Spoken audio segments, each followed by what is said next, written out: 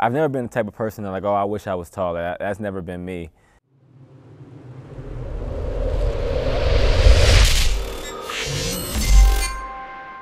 You know, I would read stories like David and Goliath and Joseph and you name it, and God shows up with people who are underdogs.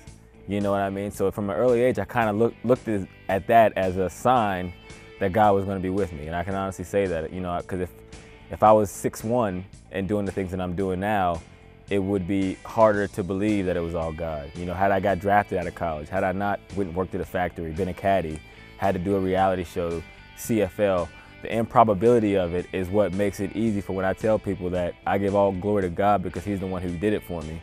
It makes it easier to believe. Had I been 6'1", you know, someone would just say, oh, you're just a big, tall, freakish athlete. You know what I mean? So I believe that everything happens for a reason. I think that's the reason why God has made me the way He is.